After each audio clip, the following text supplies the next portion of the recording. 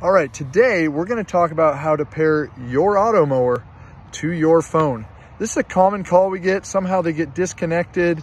Maybe you get a new phone, whatever happens, and all of a sudden you are not connected between your phone and your Automower. Before we go too much into this, I want to talk real quick or speak real quick. Your mower does not need to be connected to your phone in order to work. And although it's really awesome and it's handy, you get alerts when there's a problem, or you can start it or stop it or change the height. That's a nice feature. But if for some reason your phone shows disconnected, that does not mean that your Automower is not out mowing. But that's okay. Little side note, sorry for going into that. Just wanted to clear that up. Today we're gonna pair our Automower to our phone. So here's what we're gonna do. The first thing we're gonna do is open up the app, and hopefully you've downloaded the app. Okay, so if you downloaded the app, you're gonna open it. Now we've got multiple mowers on here, and we're gonna go to the dashboard. Actually, dashboard, and we can see the mowers. Now we're gonna go to My Mowers, which is right near the bottom. And when that opens up, sorry about the glare, guys, there's gonna be a plus sign in the top left corner here. We're gonna hit that plus. We're then gonna choose what model Automower we have. So today with us, we have a 450X, and it's gonna say it under the hood. It's gonna say 450X. You also probably know what model you bought. So that 450X, you're gonna click on it, and then you're gonna look for a pairing code, and it's actually gonna give you directions right in the app. But you know what, let's screw those directions. Everybody likes a video, nobody wants to read. So here's what you're gonna do on the Automower. You're gonna pop the hood, which is probably already popped, and you're gonna press menu.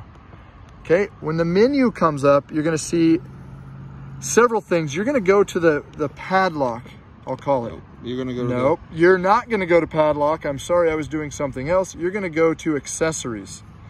You're gonna scroll down one to Automower Connect, and you're gonna then enter your PIN number. Don't look, nobody can see that PIN. Okay, so you're gonna enter your PIN, and it's gonna ask if you want to use Automower Connect. Probably already checked, but if not, go ahead and check that. You're then gonna click on pairing. Once you click on pairing, it's gonna say new pairing or remove paired accounts.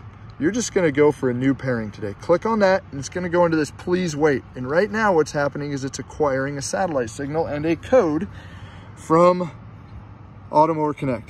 Then you enter your pairing code into the app. The pairing code is 816421. And we hit next, and boom, it pops up with a generic name of Automower. Well, we gotta have more fun. You know, we have all named our Automowers. You know, what's this one's name? Let's name, this one's Roy. Dude, it's not, come on. What are you naming it that for?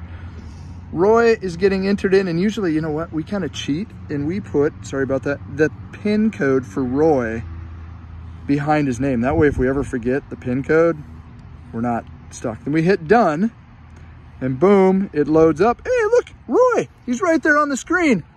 And Roy, he's right here. So there you go. That is how you pair your Automower to your phone.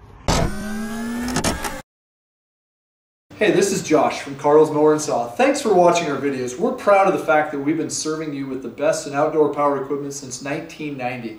We're glad that you had an opportunity to sit down, watch our videos, learn something about an exciting new product that we have, something that interests you for your property, or really how to use your equipment to the best of its ability.